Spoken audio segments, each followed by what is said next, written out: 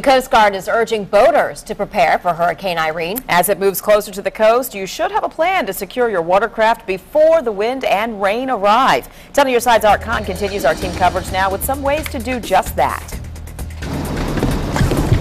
At the marina in downtown Portsmouth, boaters like Gary Russell are already putting out extra lines to secure their vessels.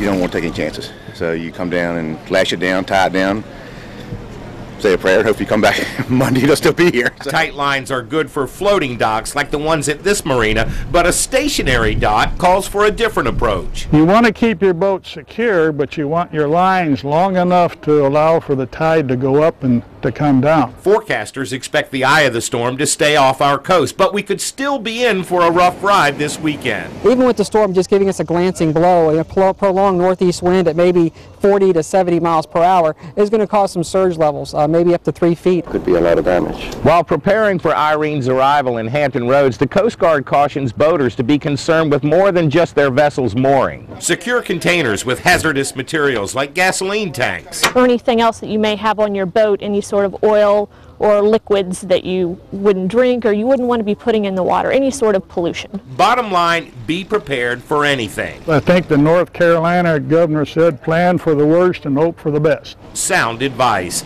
Art Kahn, 10 on your side. Now, if your boat is anchored, be aware of the wind direction and how that will affect your boat's movement. And